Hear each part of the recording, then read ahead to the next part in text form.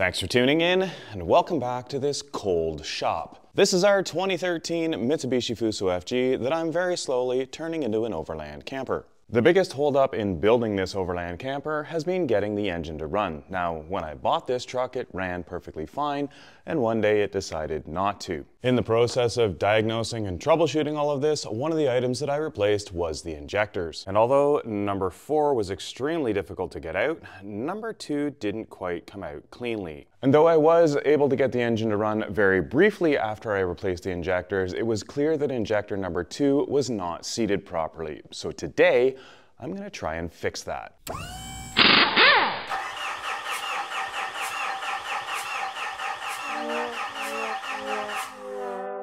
Well, step 1 of cleaning up the injector seat is clearly going to be removing the injector for about the 400th time. To get the injector out, start by removing the fuel return line. Then we can take a 17mm wrench, pop the injector line off very carefully so you don't damage the return fitting. And then 18mm wrench up here to loosen this so that we can rotate the fuel pipe up and out of the way.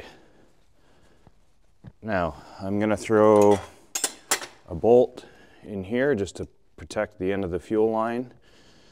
And I'm going to grab 2 caps to put on the injector, which I should have grabbed before. Cap on the injector main line and a cap on the return line. I also need to pop the electrical connection off, but you need to push down on this tab here, and then you can pull the connector back. And then we need to remove the injector hold down clamp, which is 13. Now, I've taken these injectors out, like I said, a gajillion times. So everything in here comes apart nicely for me. If you have not pulled your injectors out, don't expect results like this. Your injector will not come out like that. Once you get the injector out, make sure you keep the supply, the return, and the tip covered. Don't touch any of that. You don't want to get any dirt in any of those spots. Now, to clean the surface where the injector contacts the top of the engine, which in this case is called the overhead, we need to use a special tool. I'll put a link in the video description to this one. It's not a complicated tool, but it is important that you get the right one, or have the ability to make the one that you buy into the one that you need. This is about as basic a kit as you can buy. It comes with 4 cutters, a mandrel, and an Allen key to attach the cutter to the mandrel. Now, 3 of these cutters are flat and 1 is tapered. We need a tapered cutter. And by that, I mean, you can see this is not flat on the cutting surface. This matches up to our injector, which is also not flat on the tip.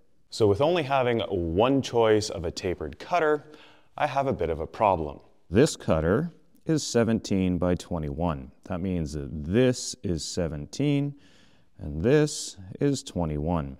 That does not fit into the bore of the injector on the 4P10 engine. I know from test fitting this one, which is a flat cutter, that 19 is the diameter that I need. And you might ask, why didn't I just buy the right one? I might ask that too, but this one was inexpensive. I really only need 1 cutter, and I have the ability to modify it. So let's go do that. Ugh, I don't like going outside in this. A couple quick passes on the old South Bend lathe, and we should be good.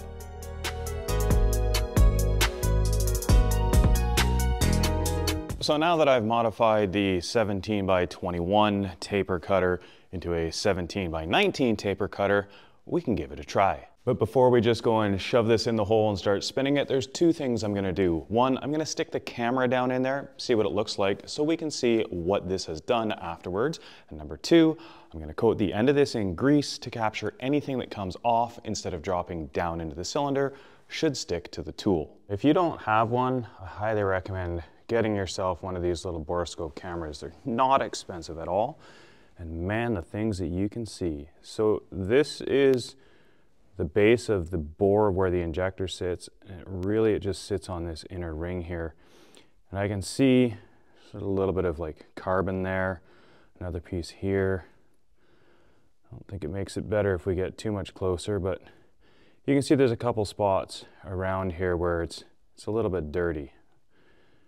We can get pretty close, but we lose the focus because it's too close. But basically what I want to be doing is really just this inner ring here is what needs to be cleaned up. And that's what we're going to try and do next. And now we have some before pictures. Let's see what we can do. It's probably cold enough in here that I could use any grease that I wanted, but I'm going to use this red lithium mobile SHC 220 because it's pretty sticky stuff.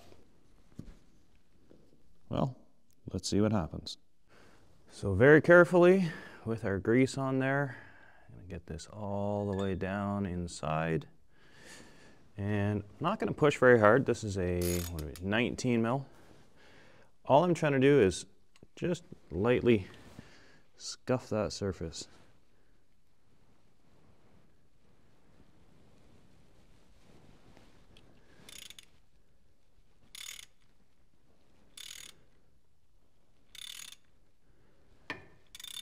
Let's pull it up and see what that looks like.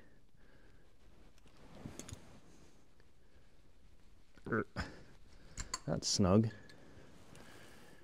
So, looks like got a good chunk of carbon there. Let's stick the camera back down inside and see how clean that looks now. All right, let's see what we look like down there now. Ooh, look at that. That inner ring there is super clean. That should have a much better chance of sealing properly and making sure that I have compression. Very nice. That was far easier than I was expecting it to be. Let's stick injector number 2 back in. As they always say in the generic manuals, assembly is reverse of removal, for the most part.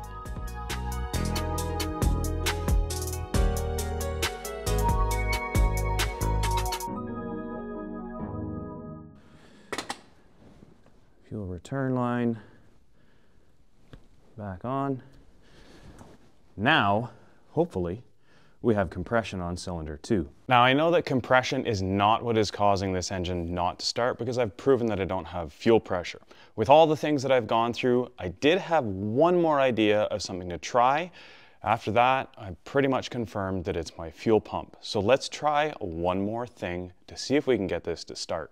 The only thing that I can think of that could be possibly causing this engine to not generate fuel pressure is if somehow, and it shouldn't happen, but if somehow we have an airlock inside the CP4 fuel pump. Now, the way this fuel system is designed, that shouldn't happen. The electric pump down by the fuel tank is designed to push fuel all the way through the entire system if you ever run out of fuel. If you read the manual on how to start this engine after you've run out of fuel, there's no mention of cracking injectors or opening areas to bleed air out. The electric pump simply pushes new fuel in and it returns back to the tank.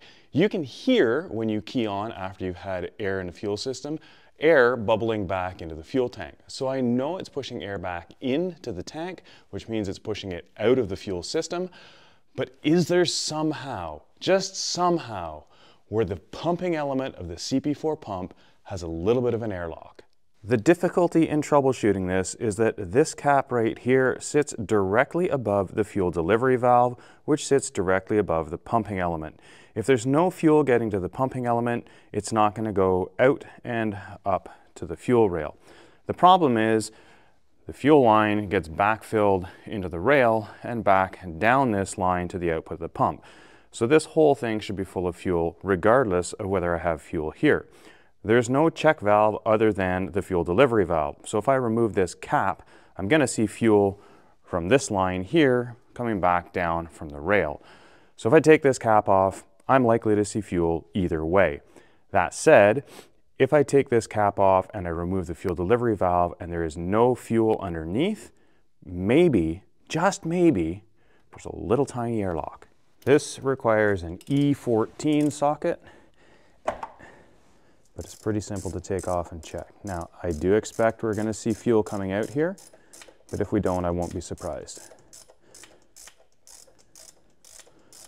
Be very careful underneath here. Fuel delivery valve. I can hear air going in and I can hear fuel coming out. Fuel delivery valve is most easily taken out with a pair of these clamps. So clearly, whether it was there before or not, we have fuel at the top of the pumping element. That means now we should not have an airlock if we did before. And this delivery valve, it just pops open and closed like that.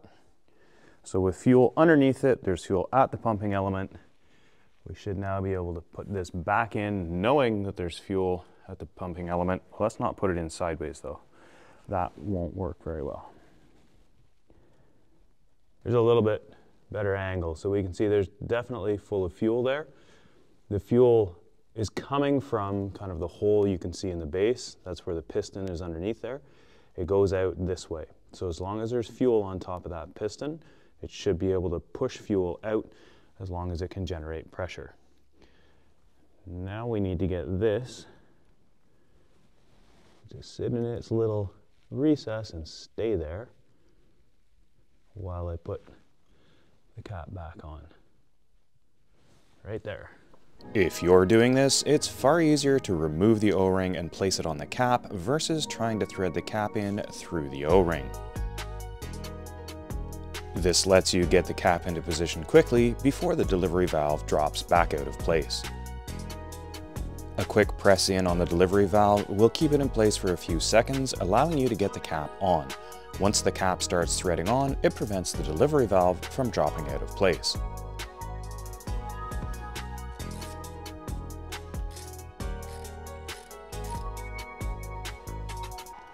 I am by no means expecting either of those things that I've done to allow the truck to start, but they were both things that, one, I needed to do, and two, I just wanted to check.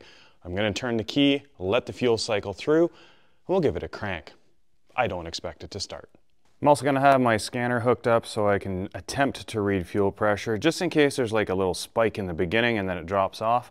I'll know that maybe the little bit of fuel that was in there created a bit of pressure, but maybe it's not getting in there. I'm pretty sure this is going to make no difference at all. I think that pump is euchred. The other thing that I'm going to keep an eye on when I'm cranking is listening to see if cylinder number 2 is quieter now. There was clearly a of compression that was coming out before. Hopefully with that cleaned up injector base seal contact area, we don't have that anymore. Well, let's see what we get with the first key on. Now, I'll leave you over here. I guess that's not really going to make a difference because I've got the microphone on, so you won't hear any fuel circulating, but let's give it a try. So I can definitely hear air purging through the system. Oh, I can see fuel leaking here too. Hang on, let's fix that. That's interesting, because if it's been sucking air in there, that is right before the inlet of the pump. That could make a difference for sure. Right, I've tightened up those. I actually tightened up those, and that one, and those two, and that one. I'm not sure if that hose has shrunk or it's the change in temperature dropping, but I definitely was able to tighten all of those clamps a little more. That very well could lead to the pump sucking air. And if the pump has air in it because it's easier to pull air than fuel, it's not going to create fuel pressure. So now I do have a little bit of hope that I may have just changed something that wasn't working properly before. Autel's up and running. Fuel system should have no air in it now. Hopefully that was the cause. I mean, I feel pretty dumb if it is, but hey, let's see what happens. I'm gonna give it a crank. Not expecting, oh, I'm gonna hit graph first.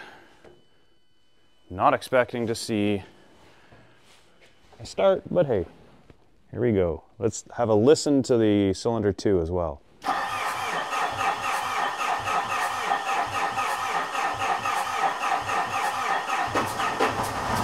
Holy crap!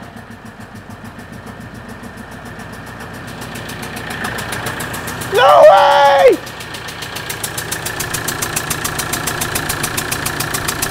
Number 4 is leaking.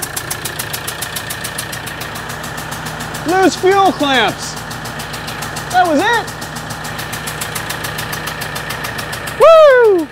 Well, there's one of a couple things going on here. Either I'm an idiot or, well, no, wait, I am an idiot for not tightening up the fuel clamps, or the truck felt a little threatened when I put this on it last time.